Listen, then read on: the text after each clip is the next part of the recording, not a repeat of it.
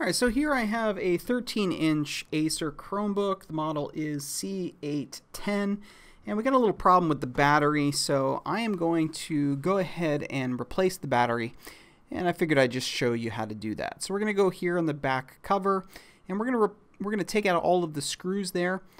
And what I'm going to do is I'm going to just position them on my table in the same layout or orientation as they are in the Chromebook. And the reason I like to do that when I'm opening a device like this is because sometimes the screws are different sizes, and so I want to make sure that they get back into the correct hole.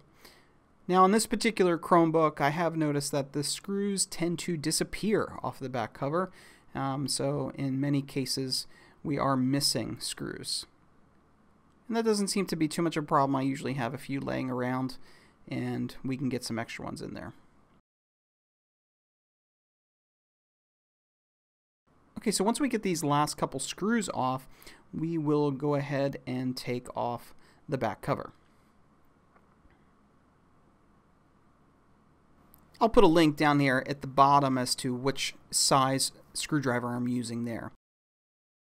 Now when you take this cover off, you want to be very careful. In this particular model, there's a cable from the motherboard tethered all the way to the back cover. So I'm going to flip this towards me here, and you can see that there's a cable that's going from the main system over to that cover.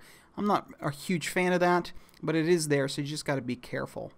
Now the battery down here is the big black thing here, and you can see mine is actually swelling here, and that's pretty dangerous. So we're going to take that out. So you get a little connector here up at the top that goes into the main board. You just need to pull that out.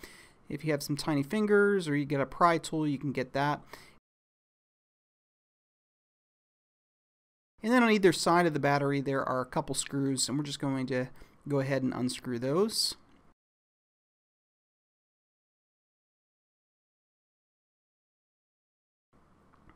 And then once we get those undone, the battery should be free.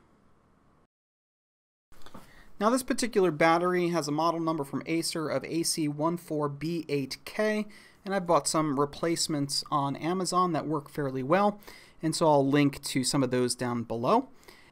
Alright, so we're going to go ahead and put that battery in. You do want to make sure that at the very bottom you get these two little clips, and that they get inserted inside that little slot on the bottom bracket. Otherwise it can be a little bit troublesome getting that battery back in. You can go ahead and replace those screws on the left and the right hand side. Sometimes it's easier to connect the battery before you do that, but I like to make sure that it's secured down first. And once we have those in, we can go ahead and get that battery connector plugged into the motherboard. You would definitely want to make sure you do that, otherwise you're not going to get any charging.